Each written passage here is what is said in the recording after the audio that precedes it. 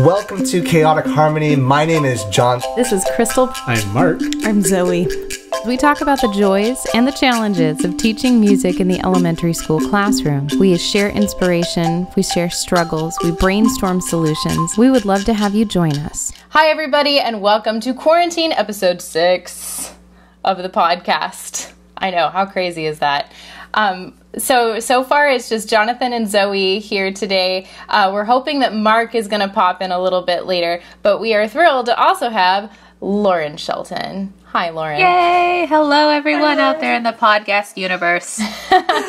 Those of you that have been with us for a while know that we invoke Lauren's name often on the podcast because she is our VAPA coordinator, so she's in charge of herding all of the cats in our district, all of the art, drama, dance, and music teachers.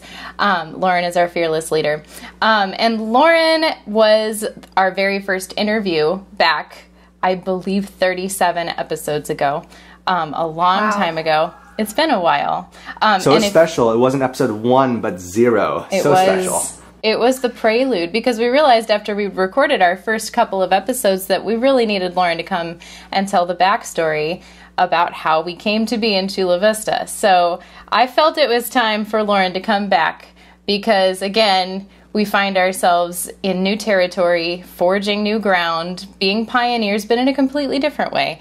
And we've been having so many discussions as a cohort about where we go from here. And I wanted to get her bird's eye view from, the strategies that are being tossed around. So anyway, Lauren, thanks for coming back. We really appreciate it. Thank you so much for having me. And I am just so proud of the Chaotic Harmony podcast. For what you all have accomplished. 37 episodes, that's amazing. I'm so proud of you all. Aw, thanks. We are so interested to hear from music teachers all over the country right now about what their districts are kind of thinking for next year or not thinking, and how together or apart they feel when they're putting together a strategy for how they're going to come back to school. And I just feel so fortunate to be where we are, to have each other to lean on. And I'm really proud of the direction that we've gone, not only as music teachers, but that the district has this focus on socio-emotional wellness for our students, because that's not something that I'm seeing when I talk to other teachers all over the country. So I am not even sure where to start, Lauren. So if you have an idea, for where we can begin, but I'm thinking maybe we start by talking about what we've done and then where we go from here. What's the future of music ed? What's the reality? Sure. The reality. Oh, man. So obviously we're in a very weird time. Yep. Globally. And, even back when schools are getting, closed for the COVID-19 pandemic, I was already at home. I was actually sick and was self-isolated and was already home for a week and a half before we sent everybody home. And so I had some time to process and grieve the fact that I wasn't going back to work. And it was right before spring break. And so I had some time to process, okay, this is going to be something different. And as we pivoted in our district to say, okay, this is not a normal situation, we have thousands of kids, tens of thousands of kids heading home. How can we support them and their families? And so while all of the teachers were just getting sent home and thinking, oh my God, what are we going to do? I have my kids, I've got this, I've got that. I was already home, so I had the opportunity to say, okay, what can we do to support as a visual performing arts program? And of course, what did you teachers do? You answered the call with grace and action. You were so quick on how you're like, okay, what do we do? What do we need to do? And our district surprises me in more ways than I can ever imagine, just because of the focus on how do we help families and students? How do we give them what they need to get through this? And instead of focusing on, okay, you're going to log into your computer at 8 a.m. and you're going to have 7 classes a day and you're going to do this and you're going to do that. We said, you know what, let's give everybody a little bit of grace and help them just get through this right now. Let's focus on social and emotional well-being, because this is not, we're working at home because we choose to. We're working at home because we have to. Kids are at home because they can't be at school.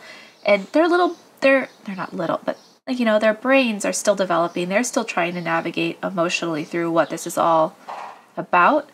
And we had to give them some support mechanisms at home. So what did the art teachers do?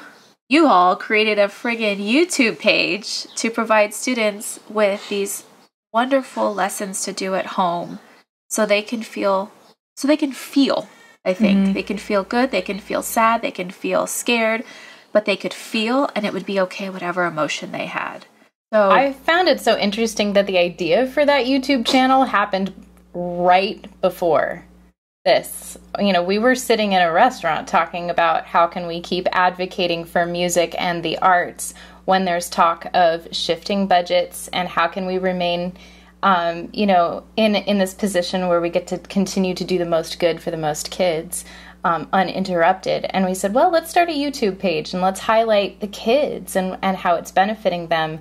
And from that little seed, it's just like when this all hit, not even a month later, we knew immediately where to go. Yes. It's so incredible to me that we were already thinking along those lines and had something to launch with.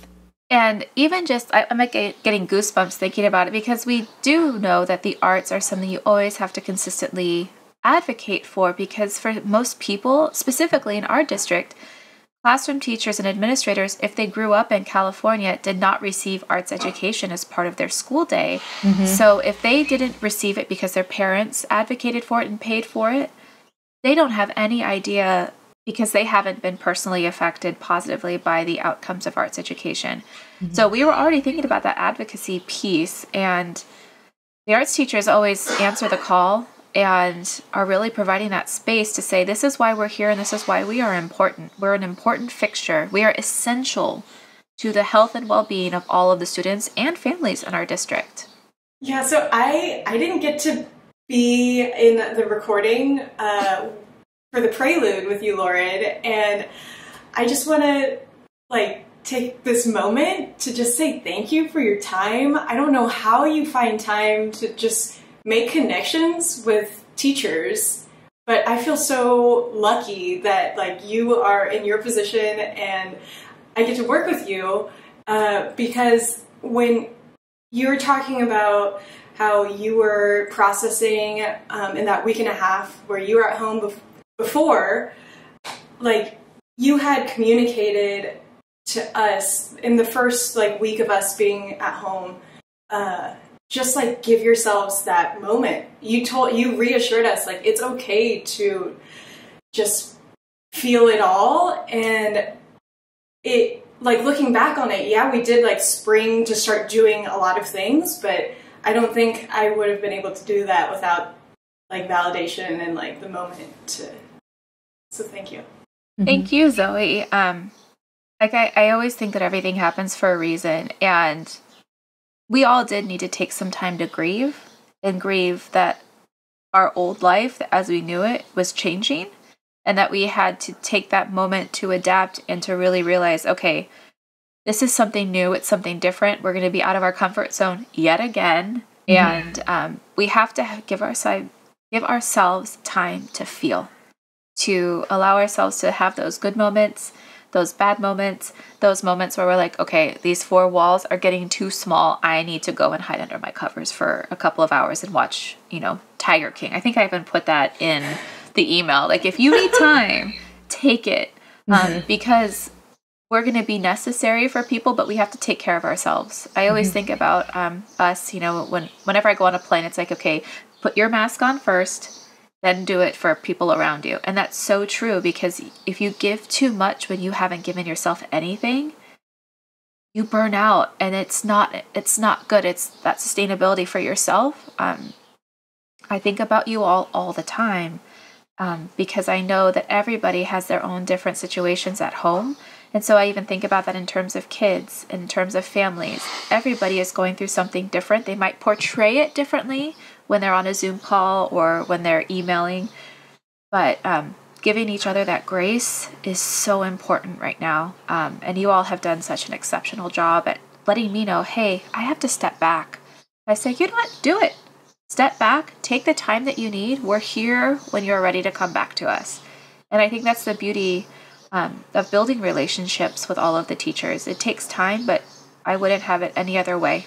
I'm so proud to know all of you and work with all of you. I think that's the beauty of doing things together too. It's like, okay, so you're overwhelmed because you were supposed to be just coming back from, I'm thinking of my art teacher. Like, she was supposed to come back from maternity leave when this happened. And so she's got a 3-year-old and a 3-month-old, and then this happens. And oh my goodness, how can we expect, she's done a phenomenal job of putting amazing high quality content out there, but what we are able to give as parents looks a lot different than a teacher who doesn't right now in this time. We just have different priorities. And it's been so nice to hear from our principal and from you and even from the district, just like our top priority is the wellness, the socio-emotional wellness of our students and our staff first. I keep going back to that, the mask on the airplane. We have to take care of ourselves, and we have to be able to understand that that's the most important part, because we know, like, even one of our other art teachers was supposed to come back from maternity leave too, and she has twin babies at home. That schedule is very different than going back to work and being separate, going away having from the kids, having somebody else. The childcare aspect. But you know what? I just have to say, I love our Thursday meetings the most. All of my discipline meetings are on Thursdays, and I welcome when kids come into the picture or when they show the babies that, I think we had 6 you or 7. You always freak out a little bit. Yeah. Oh, I don't care. I love it. This is a whole new situation. We're at home. Yeah. Our kids are at home with us. Our families are there with us. It's life, and we can't push everybody out. This is just what it is. But I love it when the kids come in. One of our dance teachers has a 3-year-old, and she came on, and the mom was, the teacher was just so nervous. I said, let's all say hello to Penelope. Let's all say hello. And so everybody says hello, and the smile on her face, and then she went away. She just went on and did something else. We have to acknowledge that this is different, and it's okay. I welcome it all the time. I love it when I get to see all the babies and all the kids in our meetings, and I think that helps everybody else in the group realize that everybody is dealing with something different. And if somebody isn't responding right away, that's probably because they're trying to feed 2 babies or trying to get their children to do their distance learning. It gives us that reality check. I think it's also interesting during this time of COVID, it really focuses on what our philosophy of music is all about, or the arts in general. Like, we're teaching kids, we're not teaching standards are important, don't get me wrong, but like in the end, we are teaching kids. We are teaching how to grow them as emotional and full X, Y, and Z child, and that's what we should be doing. But if anything, this whole pandemic's helped us, I guess, re-hone in on that, which has been nice. And one of our coordinators at the district office, he has 2 children in band with Andrea at Hilltop. And Andrea right away was like, okay, I got to get in front of my kids. I got to get them to keep playing, right? And so he would send me videos of them connecting with Andrea and playing their recorders or playing their flutes in one-on-one lessons. And he told me, he said, I don't know how they would have gone through the transition without being able to play their instrument and to stay connected to their music class, because that's what makes them want to go to school. And it's beautiful, the fact that the arts are providing that space for students to create and to connect with their instrument and to stay. We always hear about kids, and John, you did such a great job with the videos pre-COVID of students sharing their experiences of what the arts have done for them, and specifically music at your site. And it provides them that space to emotionally connect and to release emotions when they're feeling something. I want to share something that Dave Thaxton shared with me last week that I've been thinking about ever since. It's a quote by Liz Kilpatrick. He said, a novice teacher believes that they are teaching content. A veteran teacher believes that they are teaching children. But a master teacher understands that they are teaching themselves. And oh my goodness, I think this last 9 weeks has made me go in in a way that I never have been forced to before, and face my stuff, and removed all of that external validation. It's not available right now. So what is it that we do next? And the only voice I have to listen to is my own in answer. And I think we have to use that as our guide. What can we do? What do we feel is our next step in this? Because it's going to look different for everybody. And that's perfectly okay. The future of music and arts education is unclear at this point. We're still trying to navigate through what it would look like. We don't know how we're going to return to school next year. Is it going to be a distance learning only model? Is it going to be blended? And how can we, as educators and leaders, adapt to that and understand that, okay, we might not be able to have, or we won't be able to have choir in the way that we had it before. We won't be able to have band the way we had it before. But are the instruments the only things that are connecting kids to you, to the work? So thinking about different ways that we can explore arts education moving forward, it's still something that we're all developing and we talk about on a regular basis, but it's such a weird unknown. But we just have to have confidence in ourselves that it's going to be okay whatever happens.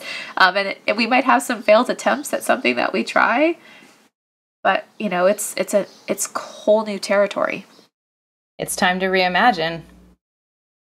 I keep thinking, and I shared this with you yesterday, Lauren, you know, what the program that I built, that I spent the last 5 years building, I do not have to go back to. There is no going back. There will be a possible returning and rebuilding, or there will be a reimagining and a rebirthing in a completely different way. But what I left is no longer there to go back to. Yeah. And that's the hardest part. It's hard. Yeah. And there's a grief there. But I also think about this time as kind of our cocoon, where we're going in, and I don't know what is going to come of it, but I believe that we have a lot to hope for, and I believe that innovation is coming. I love Dr. Cereza is our assistant superintendent of curriculum instruction, and she leads our distance learning team that I am on at our district office. And from the beginning, from the onset of us being at home, she said, look, education is not going to be the same. We're not going to go back to the way it was. This is our opportunity to turn things on its head, to evaluate what's the most important part of education, what's working, what isn't, and what we can do differently. And we've been discussing that every single week in our meetings. What are the possibilities? What can we do differently? When we go back, it's not a going back, it's a going forward. And we have to be understanding that we're going forward and we can bring along what we want, but it has to be something different, and we have to keep focus on the children and educating them. But it's different now. That's okay. It's time to innovate. And what are we really good at? We're good at creativity and innovation, right? Improvisation, at least. Improvisation, making things work when you don't know what the outcome is going to be, but you try it anyway. Right. Yeah. I think about, we had a chat with Victoria Bowler, a friend of ours who is part of the ORF training with us, and really honing in on the idea of what is your philosophy of teaching. And like, if that is gold, then it will transfer no matter what kind of circumstance we're in. And I brought this up last podcast. I'm probably going to bring this up for several because it's so important. This time is really important for us to reevaluate what is our philosophy. What do we believe as teachers is important? And I think about a lot of traditional approaches which have their say, but unfortunately, if you stick with just that students need to be able to perform for the Winter Music Concert, that's what it means to be a music teacher. They have to perform for the Spring Music Concert. Down, got those checked off. If that's your philosophy of what it means to be a good music educator, then that has to be reevaluated. And I hope that we all, as all educators of all arts, reevaluate what it means to be that teacher. Hey, Mark! Hi, Mark! Awesome. So Zoe was part of the program where I taught, and I tell the teachers every year at the beginning of the year, you write your teaching philosophy. Rewrite it at the end of the year. evaluate it after you've had an entire year of teaching and see if that's still your philosophy. Because when you're new, you think you have that performance. Performance is the end game for everything, right? Because that's what you've been taught.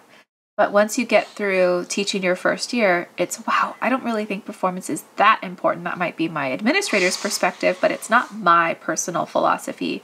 And so I might challenge all of the arts teachers over the summer to reinvent what their teaching philosophy is in this new time, because mine has obviously changed. My leadership approach has changed.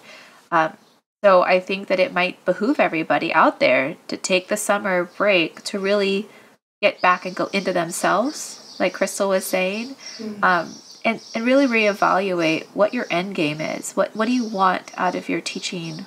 What do you want as your teaching philosophy? Oh gosh. Okay, that's next week's podcast, guys. Everybody do your homework.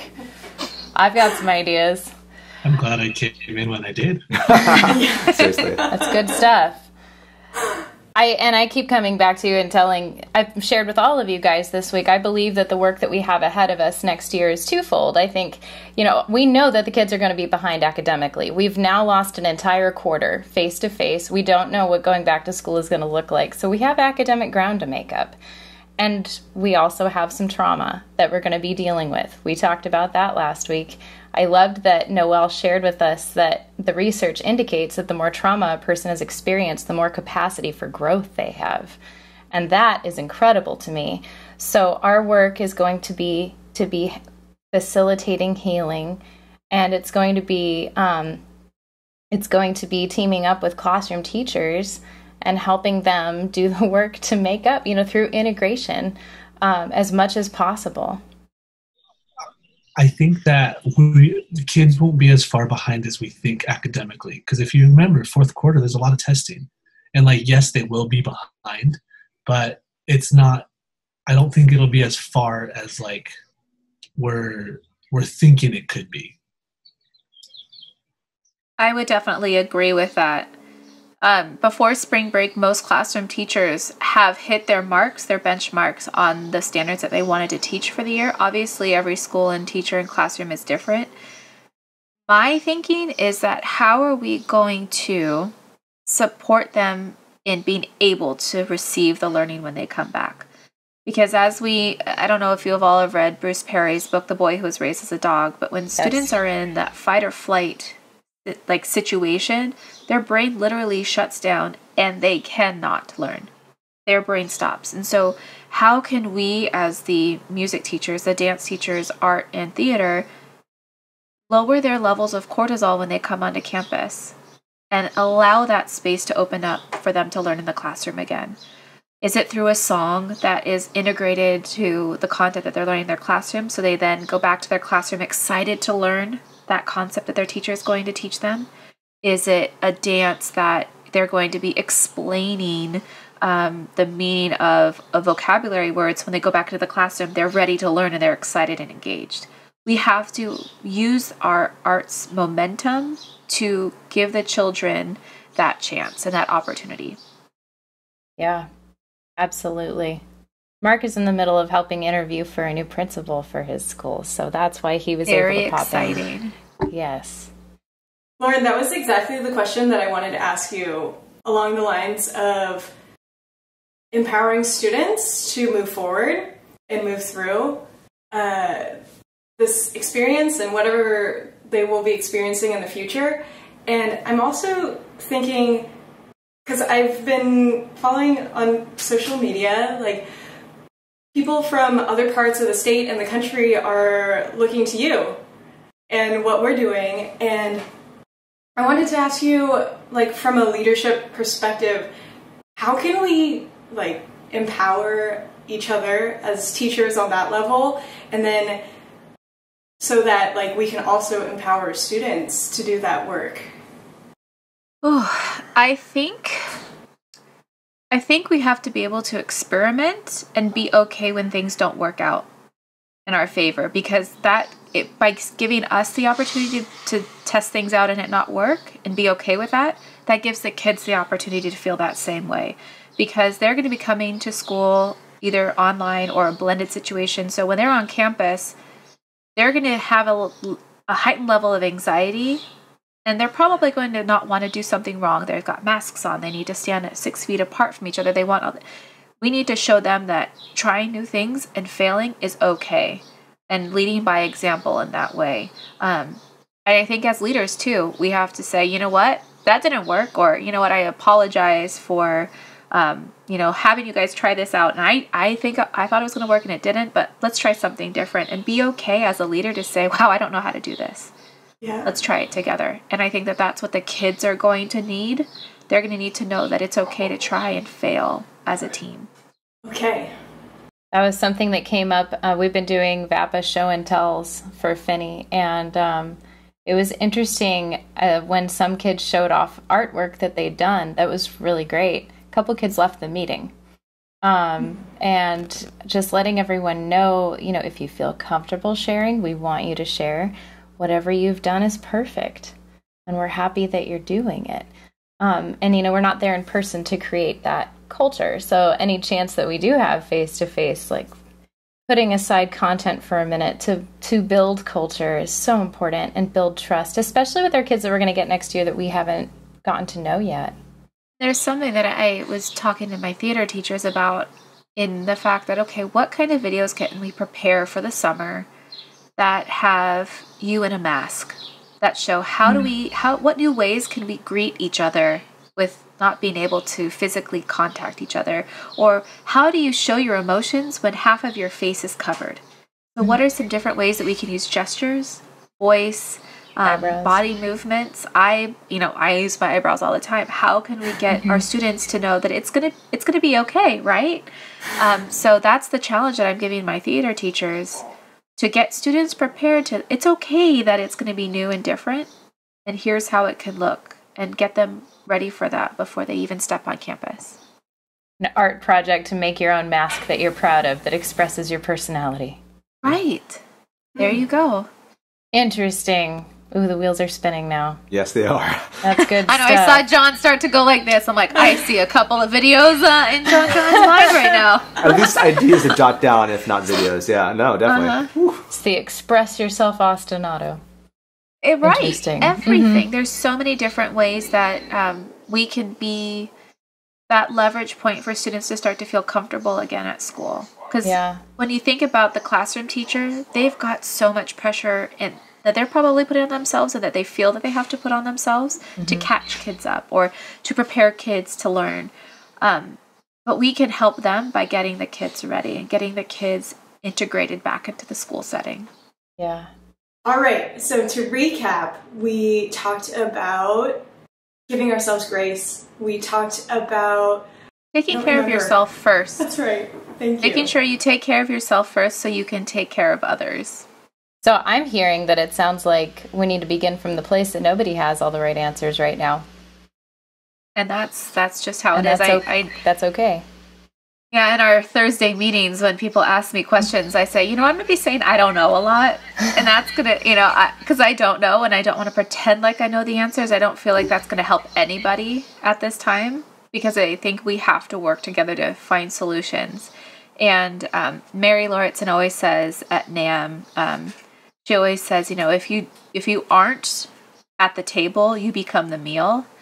And us as, the VAPA team, I've pushed us into the table, and I'm bringing the wine so we can help create that meal, right? The meal might taste really gross at first, and we might have to go back to the kitchen a couple of times to revise it, but at least we're part of the team that's creating that meal.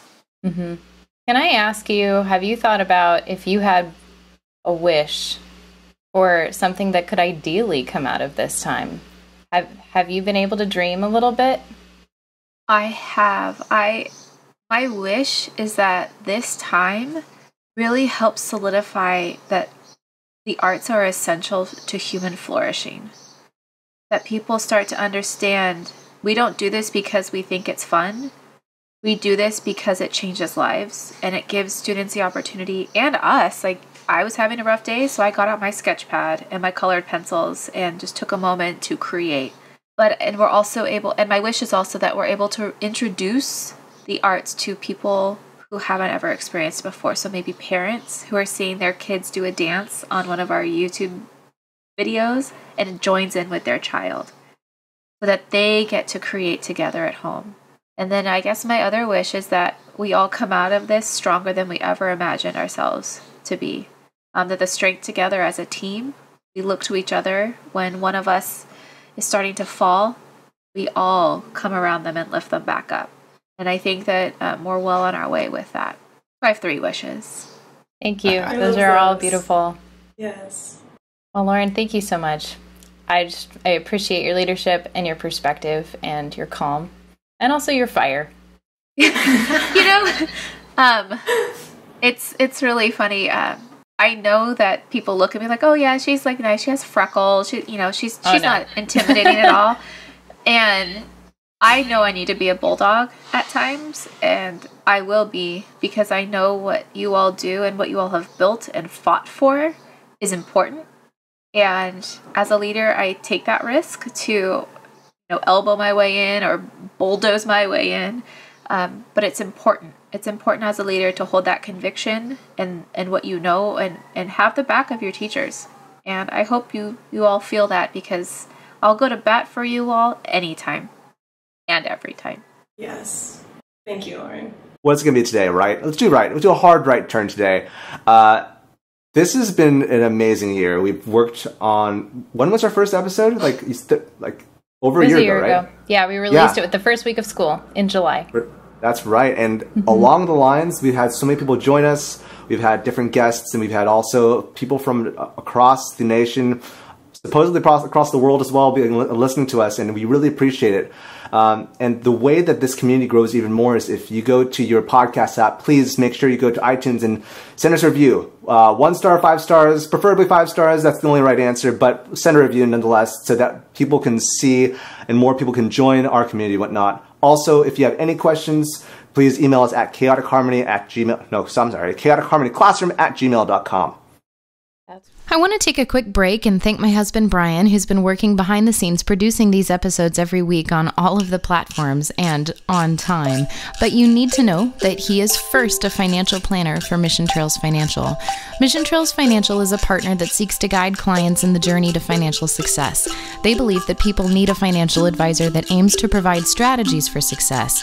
Mission Trails Financial helps people navigate investments, tax planning, and insurance. Imagine working with an advisor who isn't tied to specific brands. Mission Trails Financial has a fiduciary responsibility to act in the best interests of their clients by providing independent, objective advice. Their mission is to help clients accomplish their financial goals. As Joe Vitale once said, a goal should scare you a little and excite you a lot. Do yourself a favor and set up a time to chat with Mission Trails Financial. Visit www.missiontrailsfinancial.com or call 619-419-0238 to schedule a call. You'll be glad you did. We believe that leaning on professionals is how we get ahead. Check out the program notes for more information. Here's my idea. So I rescued this from my classroom because I took all the soft things out first. My parents are quilters. My mom pieces. And my dad does top stitching. So this is Dad's quilt. Wow. Oh, that's beautiful. Cool. It's really fun, and the stitching has all of these hidden designs in it. So my boys love to look at the back of their quilts because my dad hides pictures in the stitching. So this one is cat themed, and there's cat paw prints, and there's just there's hidden kitties all over it. But I was looking at it and I was thinking about Jonathan, I was thinking about your video about my bed is a boat, and I was like, what do you think we could do with a blanket? Because all the kids are making forts right now, so what could we do for a music class video for a lesson that has to do with a blanket? And go. That's something that everybody has in their house. I was thinking of doing an imagination exercise. So put on a piece of music and maybe give them a choice of some different classical pieces of music, and then use your blanket as your costume. Like, what is this about? Are you a king or a queen? Are you a superhero? Are you camping? That was my idea. Oh no. Is to have them put their blanket on as a cape and find music that their superhero would use when they came on the scene to rescue whomever. So they'd have to listen to all types of music that they relate to. That would be their hero theme. I like it. So it's a twist on it. So they're picking their own superhero music in your scenario. Mine is an interpretation. I like that. I've been into like sliding, mostly with my socks inside. That's been my go-to break. That sounds fun. And I wonder if, in a safe way, students could also slide on a blanket. Yeah. Go ice skating in their house. Yeah. I like that. I think here's our next cross-disciplinary VAPA channel video. Oh, definitely. That'd be great. Mm-hmm. I'm thinking about the tension that one has when you have your foot on the blanket and you pull on the other end. And just kind of, I don't know, I feel like all my spiccato goes back to movement. But yeah, having a child listen to music and see how they can interpret it based off of them ebbing and flowing with the blanket on top of them. Nice. Very cool. Very cool. All right. All these are awesome. Excellent. Okay. This week for our quarantine song of the week, I tapped Jonathan. Quarantine song of the week. What do you have to share with us this week? Well, might as well, since you referenced that as your spiccato, why not marry the two? We'll have My Bed is a Boat. My Bed is a Boat. This. Coming up next, Jonathan, My Bed is a Boat. Has this ever happened to you? It's time for sleep. Your parents close the door. They turn off the lights. You get all comfy in your bed, and suddenly, your bed turns into a boat. And your room isn't your room anymore. And your bed takes you to far distant lands. You are not alone. I used to do that too. Sometimes I still do that, even at the age of 29. Sometimes. But I have a song today, just about that. Care to join me?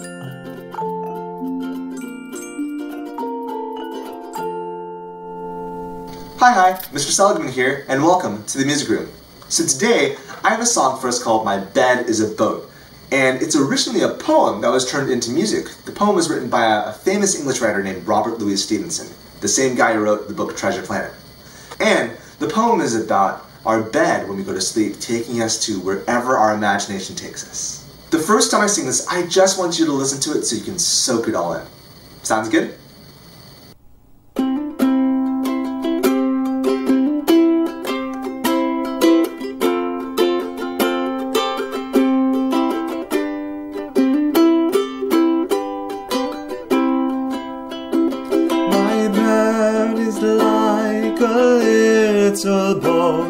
Nurse helps me in when I am bound.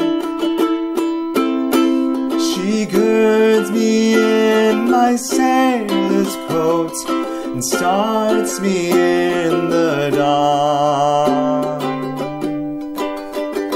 At night I go on board and say goodnight to all my friends on shore. I shut my eyes and sail away and see and hear no more.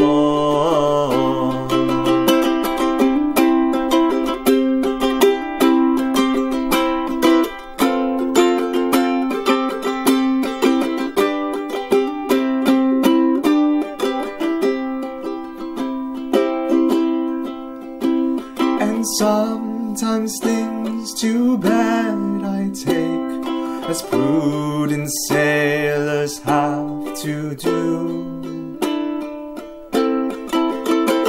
Perhaps a slice of wedding cake, perhaps a toy or two. All night across the dark we steer, for when the day returns at last. Safe in my room beside the pier, I find my vessel fast.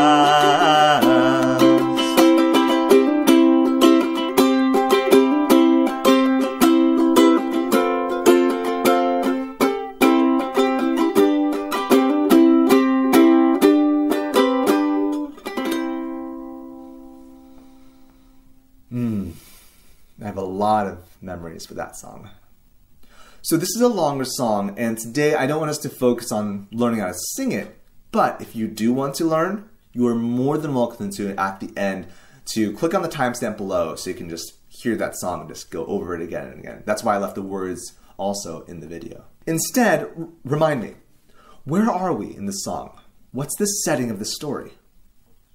Are we in space? Are we in a desert?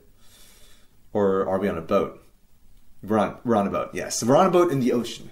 So what kind of sounds would you hear if you were on a boat in the ocean? Close your eyes. Imagine. What would you hear on a boat in the middle of the ocean? Maybe you'd hear waves hitting your boat, going up and down. Maybe you might hear the wind hitting the sails. Maybe you might hear the wind just going, whistling by itself. Maybe you hear other things on the boat paddling around. You can open your eyes now. Today, we are going to create a soundscape. A soundscape is where you can create different sound effects to create the setting that we're trying to create. In this case, us being on a boat. Now the great thing is, you don't need anything complicated to make an amazing soundscape. In fact, I found a few things lying around my house that can create really cool sound effects for the ocean. For example, I have this huge blanket that can create a really cool sound effect for wind hitting the large sails.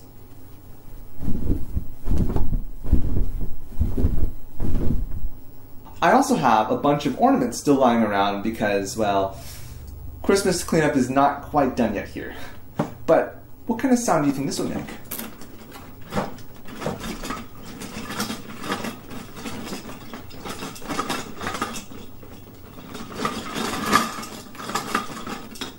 Maybe that's the rattling of things in your boat. Perhaps a slice of wedding cake. Well, maybe not the wedding cake, because that doesn't make this kind of sound, but maybe it's the plates jiggling and jangling around in the boat when the waves go up and down. I also have this milk jug. Maybe this can make the waves hitting the boat.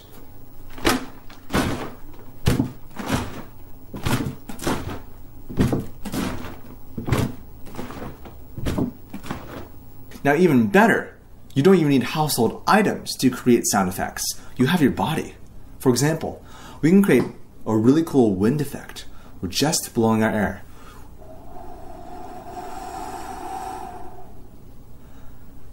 But actually, if we have our hands cover different parts of our mouth, we can create different kind of air effects.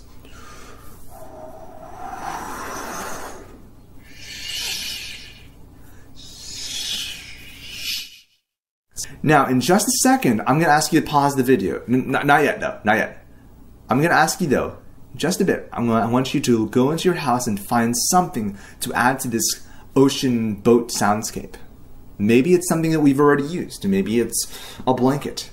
Or maybe it's a milk jug. Or maybe it's something entirely new. It's up to you. I want you to experiment. Think about what you'd hear on the ocean on a boat. Now, the key thing is to make sure two things. One, ask permission first before you use it. And two, always be safe, guys. Okay, now go pause the video, find something, bring it back, and we'll continue the video from there. Great, now I'm going to sing the song one more time, but I'm going to add two new instruments to help the song sound a little more fun, the bass xylophone and the recorder. But the rest of the sound effects are all stuff that we found around our house or on our own body. And I want you to join me. Sounds good? Let's go try it out.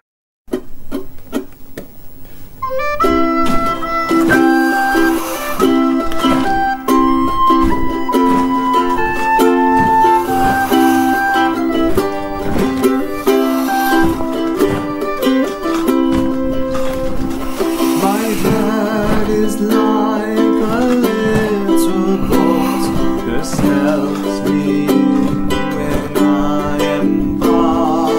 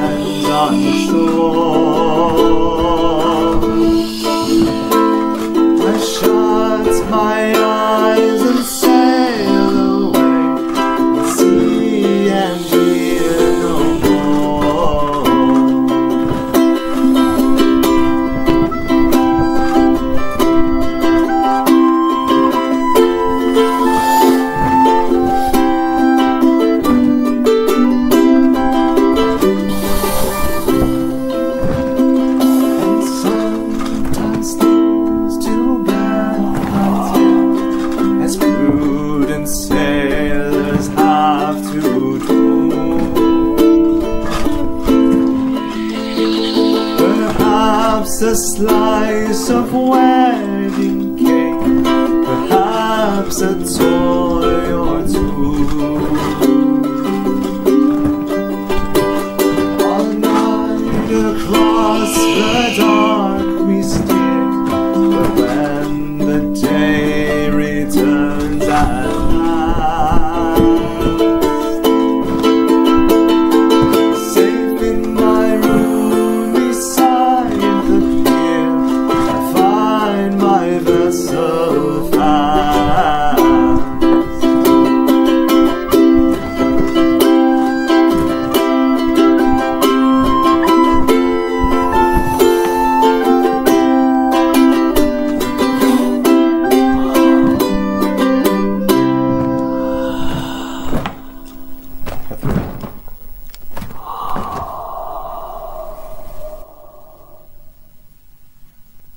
That was phenomenal. Awesome job, guys. Now, if you can, what I'd love you to do is send an email down to the email below. Send me an email. What did you do to create your soundscape? Or maybe you could take a picture of it, or a video. Your call. Now, I had a really fun time, and I hope you did too. I will see you soon. But until next time, I hope you experiment, you explore, and you have amazing adventures on your boat. All right. Thanks so much, you guys, for listening. Lauren, if people want to reach out to you, if they have questions or they just want to talk to you because you're awesome, where can they find you? You can always find me on my Twitter account, which is our at VAPA_CVESD. And also check out our new VAPA website, VAPACVESD.com. And I'll make sure to add a little contact us button there. So if you need to get in touch with us, that you can do that there. Awesome. And Jonathan? You can find me on the Twitters and also the Instagrams at Mr. Seligman, MrSeligman, as well as the YouTube account, youtube.com/Mr. Seligman. And Zoe? You can find me on Twitter at Ms. Kumagai, and I have some YouTube videos at Rosebank Panther Music. Yes, you do. Ooh. You can find me and all of my school stuff at Finney Vapa. You can find me on Instagram and as Mrs. Pridmore, and YouTube as Crystal Pridmore, and all my stuff at crystalpridmore.com. And Jonathan, where can they find all of us? You can find all of us using the handle at CH Classroom. That's going to be applicable to Twitter, to Facebook, to I think everything except for the YouTube accounts. Mm-hmm. Yes, Instagram as well as CH Classroom as well. Mm-hmm. YouTube's going to be a little different. It's Chaotic Harmony Classroom. So find us there. Go. Yep, find us there. Like and share. Thanks for listening, you guys. Have a great week. Thank you. Thank you. Okay. Bye. The Chaotic Harmony podcast is a joint project between Crystal Pridmore, Jonathan Seligman, Zoe Kumagai, and Marc Keehmer. You can find us online at chaoticharmonyclassroom.com. You can email us at chaoticharmonyclassroom@gmail.com and let us know what you think. Give us feedback about what you would like to hear in future episodes. We're on all the socials. Find us on facebook.com/chaoticharmonyclassroom. You can find us on Twitter at CHClassroom, Instagram at Chaotic Harmony Classroom, and you can even find our episodes on YouTube. Chaotic Harmony is the name of our channel. Special thanks to Bryan Pridmore for his help with production and equipment. www.pridmoria.com.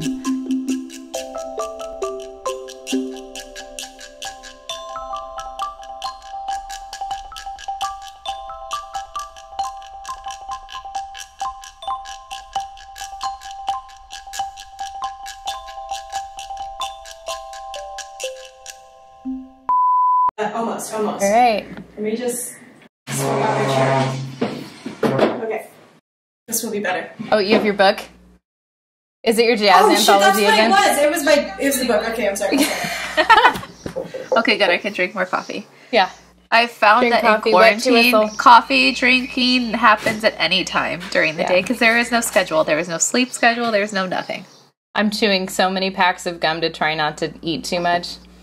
I'm up to like 3 packs a day. I just have caffeine on drip. Let's direct right in here. Right here. Physically. I got my gum right behind me. There you go. How would you guys feel if I ate on the podcast? Would you guys be fine if I just like crinkle stuff? Nope. Yeah. Oh, please. No. Yeah. No wrinkling that would be a paper. great idea.